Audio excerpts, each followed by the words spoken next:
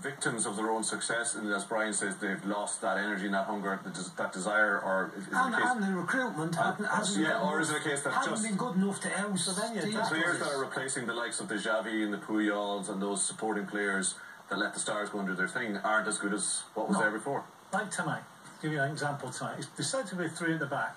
For some reason, out of the three, he's got Piqué on the right-hand side. Piqué's the best user of the ball. He's got Umtiti in the middle, who's not very good in the ball.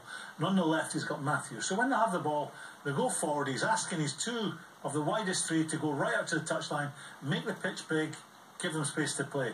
Every time the ball came to Matthew, he would take a step forward with his left foot and check back on his right foot and play it square. He doesn't want the ball out there. He's not a footballer. He's a defender. He's ordinary, and I'm being kind on him, when it comes to using the ball.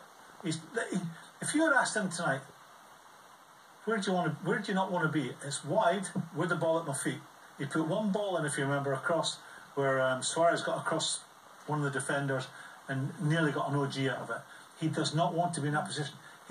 I don't get it. They've won 3 European Cups and umpteen La Ligas playing with a back four.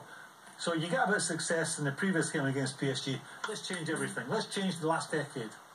And it was only in the second half when they changed it again that it started to look like the Barcelona. I think we look at some of the statistics from the match.